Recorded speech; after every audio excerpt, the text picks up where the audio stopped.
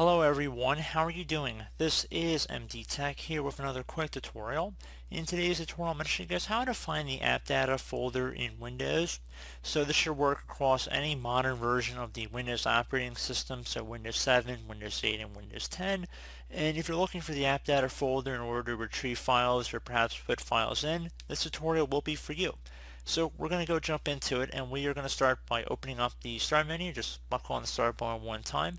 Type in the %, app data, so APPDATA, then another %, so it should say %, app data, %.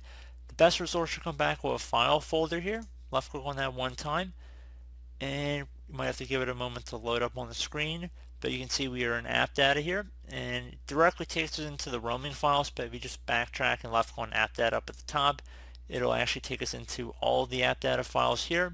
So pretty straightforward tutorial there, guys. Do about I was able to work.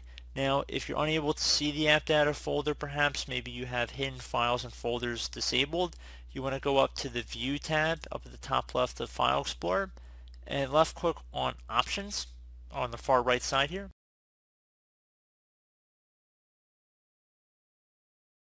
Under View, so left click on the View tab, Hidden Files and Folders, you want to select Show Hidden Files, Folders, and Drives.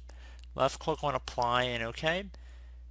Now if for some reason you were unable to actually get to this page, you could get to it by clicking on the little Windows or File Explorer icon in the bottom of your system tray. Most computers have it down here by default, so you don't probably even have to search for it.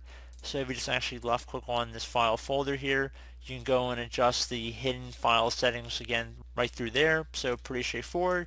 You can also go into the Start menu and type in File Explorer. So pretty straightforward process. And I do hope I was able to help you guys out. And as always, thank you for watching. And I do look forward to catching you all in the next tutorial. Goodbye.